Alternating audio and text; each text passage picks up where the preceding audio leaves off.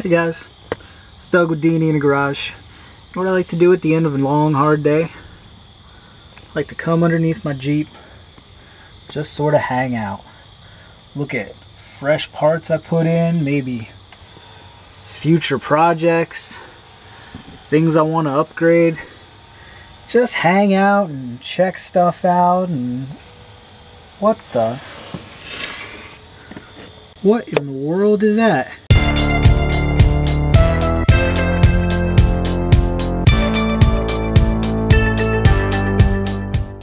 Hey y'all, while I do occasionally come and hang out under my Jeep, that is not why I'm here today. I'm here today to tell you a little bit more about your Jeep's transfer case, and more specifically, the identification tag that every Jeep transfer case has. If you own a Jeep that has four-wheel drive, as all Jeeps should, and it was made in let's say the last 40 years, there's a very good chance it was made by a company called New Process. This is a company that's been around since 1888. They've made various things over the years, including transmissions and transfer cases. More recently, they changed their name to New Venture. That's why if you know anything about Jeep transfer cases, you know that they usually start with the distinction NP or NV. These distinctions have very little consequence outside of telling you who created it, but they're interchangeable. If you have an NP231 and an NV231 side by side, they're the exact same transfer case. There's really nothing different about them. The parts are interchangeable. It matters when it was made.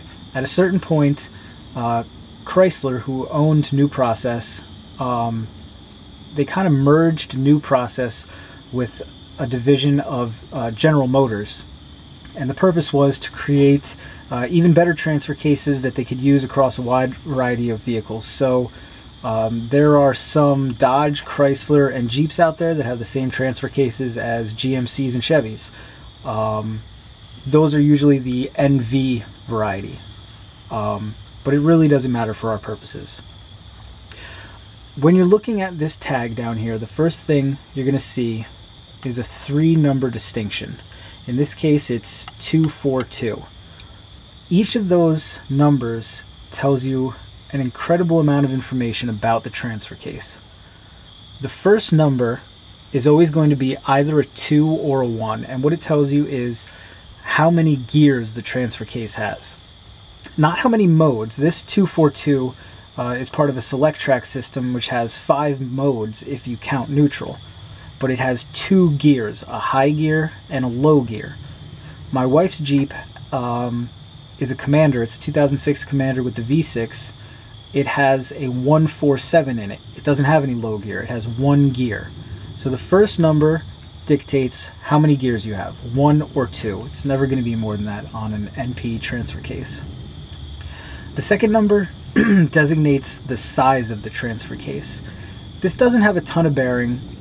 Jeeps are usually either a 3 or a 4. They go from 2 up to 7. 7 is going to be in your big HD trucks.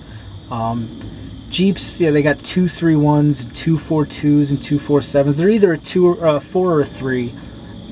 It's kind of like a light truck designation, if you will. It doesn't make a ton of difference, but that information is there. The final number is where stuff gets really interesting.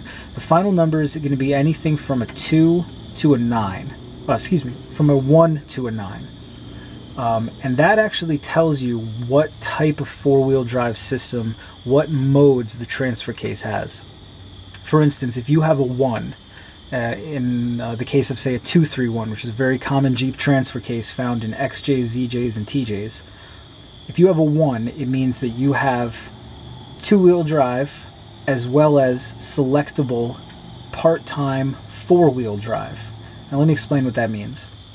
Selectable means, obviously, you have the ability to change it. It doesn't change automatically like a full-time four-wheel drive will, which we will get to in a little bit. So there's a lever or a vacuum actuator that allows you to change from two-wheel to four-wheel. Now the part-time, in my opinion, is a big misnomer, or certainly misleading. What part-time four-wheel drive means is that you can only use it part of the time.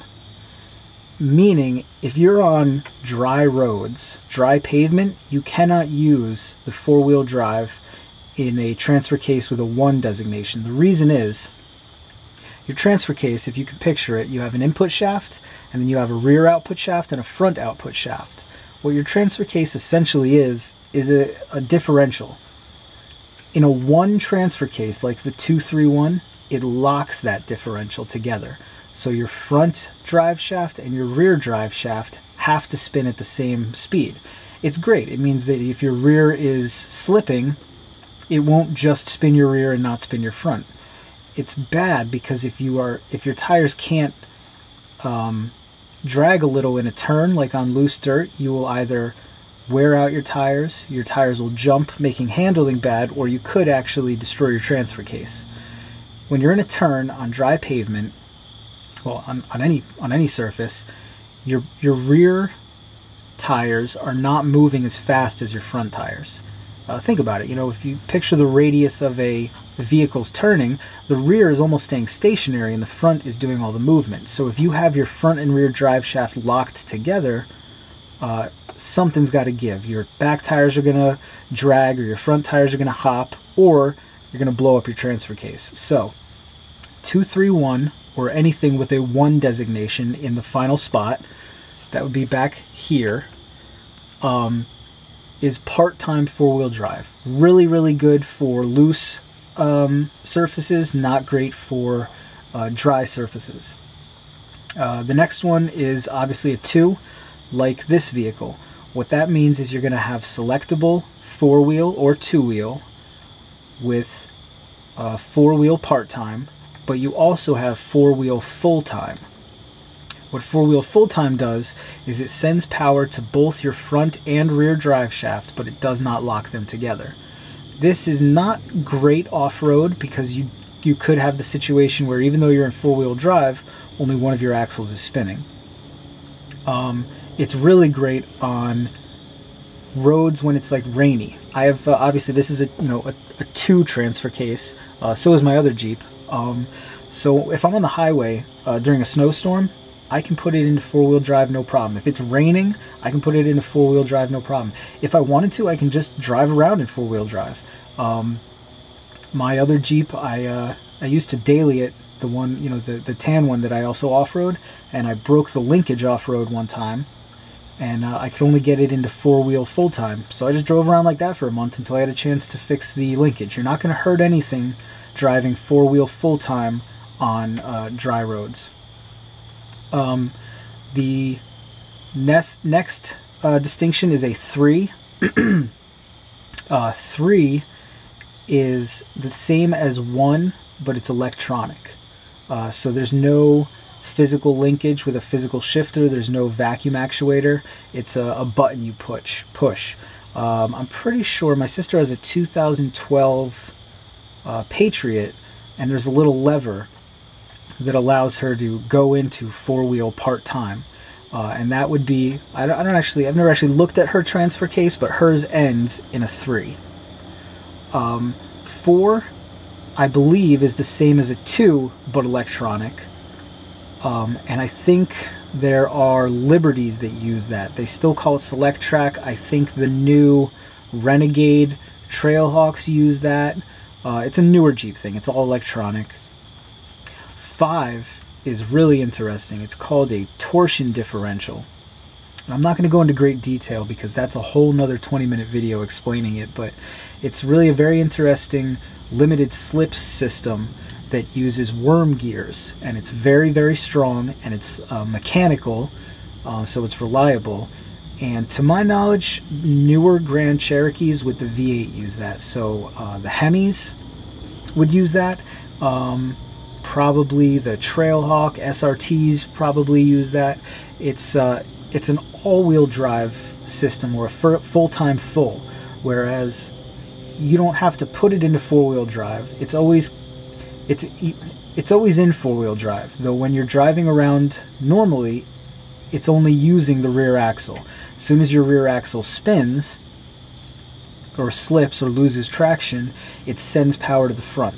It's the same way an LSD limited slip differential works, like Positrack or Verilok, When your one wheel starts slipping, it sends the traction to the other wheel. It does that with your drive shafts. Like I said, your transfer case is really just a differential.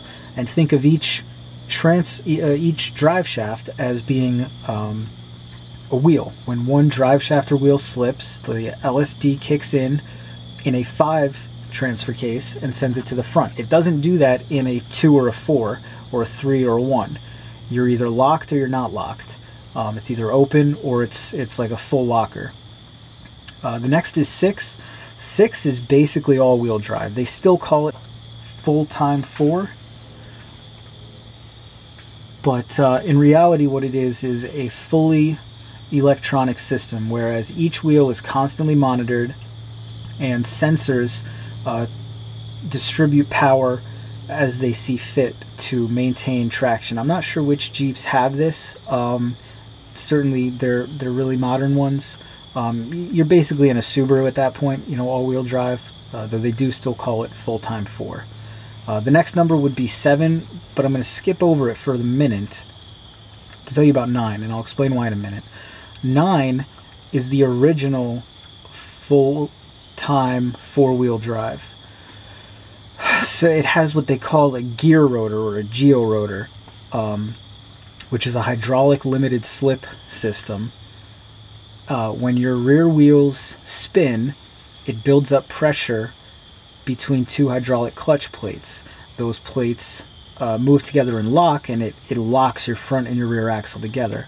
They put this in maybe some XJ Cherokees, but definitely in ZJs. This was a good system at the time. You know, it was really nice to not have to think about 4-wheel drive. This was when Grand Cherokees were first becoming popular and kind of getting their, you know, they weren't your typical Jeep buyer owning them. They were, you know, soccer moms, and they were used as commuter cars. So having a 4-wheel drive system you didn't have to think about was a huge selling point. The problem is gear rotors are weak, and they fail often, and when they fail, they are expensive to fix. And when they fail, they put a huge amount of pressure on your transmission, because it is now having to turn all 4 wheels at all times, and your axles are fighting each other in turns, because remember, it's locked your front and rear axle together. I've had first-hand experience with this in Eric's ZJ. When he bought it, it had a 249 with a bad gear rotor in it that was pretty much locked up. And the way we knew was that he installed an external transcooler for towing and plowing. And after running for a while, you couldn't even touch this thing. It was, you know, burning hot. He wanted to have 2-wheel drive for towing, so we installed a 231 in its place, and that problem has not come back. You can run that Jeep all day long, and then you can go and touch the transcooler, and it's not hot at all. What Jeep did was they replaced the 9 with the 7, which uses a progressive coupler, which is not a hydraulic system, it's a more mechanical system. You build up pressure between 2 plates whenever your one axle is spinning, or drive shaft is spinning faster than the other, and it transfers power that way. It's a really effective system. They've been using it for a long time. It was in WJs, had 247s. My wife's 06 Commander has a 147. They use that in a lot of their Jeeps now, the progressive coupler. Because it's a really good system. You don't have to think about it. You know, they either pair it with or without low gear, which of course would be this first number. So if you have a V8 WJ, chances are you have a 247, which means you have low gear, you have a size 4, and the 7 is the progressive coupler. My wife's Commander is a 147, so it's 1, no low gear, size 4 with the 7 progressive coupler. Those 3 numbers right there are, I mean, that's a ton of information, and knowing that information really puts you a leg up when you want to work on these, if you want to customize these. Beauty of new process transfer cases or new venture, again, they are interchangeable, is how interchangeable the actual cases are. I could take this 242 out, and with a minor amount of switching planetary gears or input shafts, I could put a 231 in here, I could put a 247, I don't know why I would want to, but I could put a 249 in here. It's really a great setup. It's one of the things that has made Jeeps so popular over the past 30 years, and makes them so customizable. Now there are more numbers on some of these transfer cases. For instance, you'll notice after my 242, I don't know if you can see, there's a little bit of glare, but there's a J, which is a vehicle designation, but it also describes any extra information about the transfer case. J is the most common one, and it basically means standard duty. This is a 242 case. It's a standard duty case. They also made a 242 HD. It's the same case basically, but it's much, much stronger. They used it in heavy-duty V8 applications. I think some Dodge Dakotas maybe got it. It's the same idea, same modes as this case, but it's much beefier. They have the 231J, which is in your XJs, and then they had the 231 HD, which they put in Dakotas, and I think some Chevy trucks got it. I'm not a GM guy, like I said in that transmission video, so I'm not sure which ones, but there are Chevys out there with the 231 HD, and if you can find one, you can swap it into your XJ with a 231J, and you'll have a much stronger transfer case. Some of the Wranglers got OR cases. I don't remember which 3 numbers went with it. It might have been 231 OR. They put them in the Rubicon, and I think the difference is, obviously it stands for off-road. I'm pretty sure the difference there is that it had a lower low gear, which on this tag is represented right down here. Now I'm pretty sure you can't quite make that out. It's a little bit beat up on this tag, but that says 1.72. That's my low gear ratio. What that means is that my input shaft spins 1.72 times for every 1 spin of my output shaft when this transfer case is in low gear. What low gear does is it amplifies your force, so your engine does more of the work and takes some of the strain off your transfer case. For going up a hill. I have a really steep driveway. Sometimes I tow a trailer, and I put probably more weight on it than I should. So when I get to my driveway, I'll put it into low gear to tractor up to take some of the strain off of my transmission. The other information here, and these tags get a little beat up, unfortunately, but there is an assembly number, which is this number right here. Looks like mine is 5209. And if there were ever any recalls, that number and this serial number down here would help you designate whether or not, when your transfer case was made. This right here, Syracuse, is the facility. I believe that facility is closed, and now they make their cases somewhere in Michigan, but for a long time these cases were made in Syracuse. So that's really it. I mean, I didn't intend for this to be a 20-minute video, but here we are. There is a lot of information, and I think it's good information. If you're going to be working on Jeeps, this is stuff you're going to want to know. If you found any of this confusing, by all means ask me a question. I'm probably going to do another video on limited slip types at some point to kind of clear some of this up, but in the meantime, leave me a comment. Let me know what you thought of the video. Let me know if you have any questions. Definitely hit that subscribe button, guys. I really appreciate the support people have been showing me on these videos, so I'm going to keep doing them. Hit that like button as well, and we will see you next time. Thanks for watching, guys.